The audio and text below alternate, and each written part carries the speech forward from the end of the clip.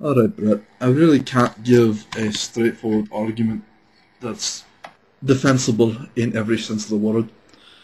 You can punch holes through it in multiple fronts without a problem, and I don't deny that, seeing as I've punched more than enough holes and coming to the conclusions that I've come to myself anyways. But they're about as close as I can grasp to a real answer to anything. The soul, if it exists per se, would be the energy flowing through your body, whether or not that energy takes a lesson learnt in life on with it. That's very debatable.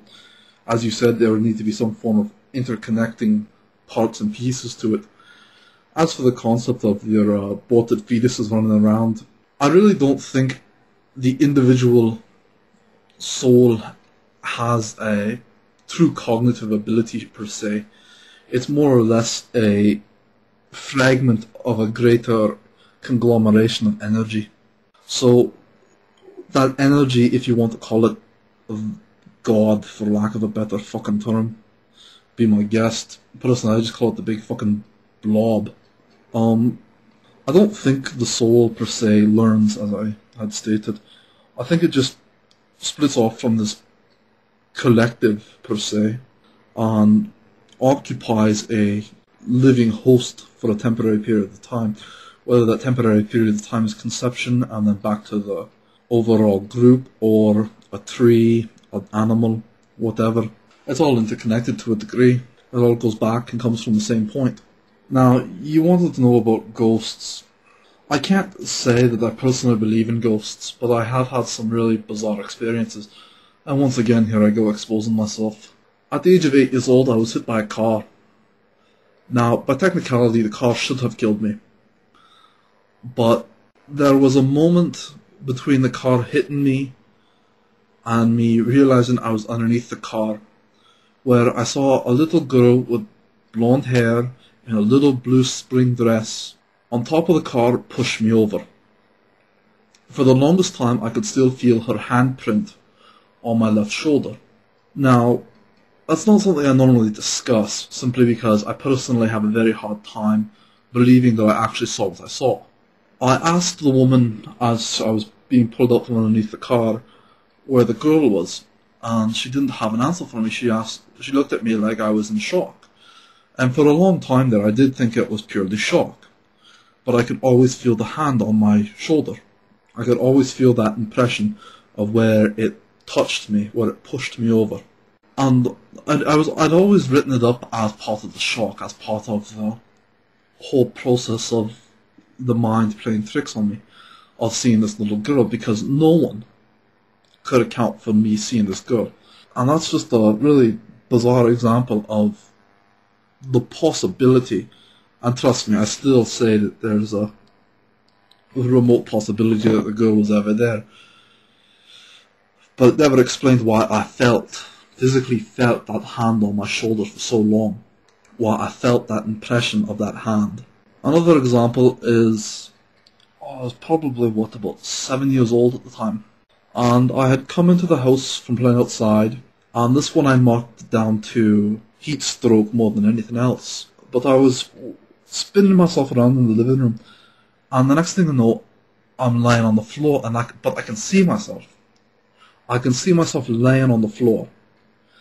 And I'm floating above myself, and I can see my mum walk into the room and try and wake me up and try and get me to respond.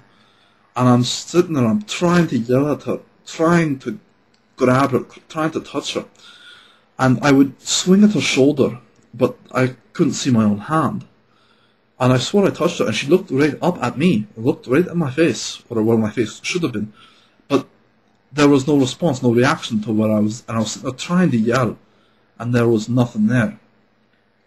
Well, afterwards, I told my mum about it, and she just said that I must have been daydreaming, or it was just part of the heat stroke. Another incident, which can be attributed to shock and or epilepsy, if you want to go down that road, even though I've never been diagnosed with epilepsy, it does run through my family. For the longest time there, every 3 years I was into the doctors having EEGs and CAT scans and everything else done on my sorry ass, just because of the amount of problems that I'd had. But I was in having, what was it? I just dehydrated. I had just gone through a serious bout of dehydration. But basically, it was a combination of food poisoning, not drinking enough, and two other factors. And, well, I was on IV and stuff. When they removed the IV, I basically passed out and had what the nurse equated to an epileptic seizure. Well, when they scanned me afterwards, there was no evidence of epilepsy or a seizure that had occurred or anything else like that. But during that period of time, I saw this absolutely amazing vision of a train run across the open prairie, a horse, an airplane, and it was just everything was in red and black. It was going super fast. It was just this conglomeration of images flying through my head. When I woke up, I tried to tell them that, and they just said, "Oh, it's shock," and just kind of brushed it aside as just a temporary shock issue. Later on, I was at what was it? I was having a physical done, and I told the nurse that I was prone to fainting, due to shock when they took blood. Well, I passed out and I went out for almost 7.5 minutes. I scared the living shit out of about 2 nurses and 3 doctors. At that point, they had called an ambulance and everything. But during that window of time where I had basically gone out to lunch, I remember seeing my office and everything that was going on in the office that day, and the problems that they were having and everything else. And I got back to the office and I went through it, and before anyone even talked to me, I told them how to solve all the problems that they had been having that day, and no one could figure out how I achieved that. Well, my perspective on that one is it was a combination of shock and predictability. I have a very vivid imagination. I have a very keen sense of being able to predict what other people are going to be doing, what other people are thinking.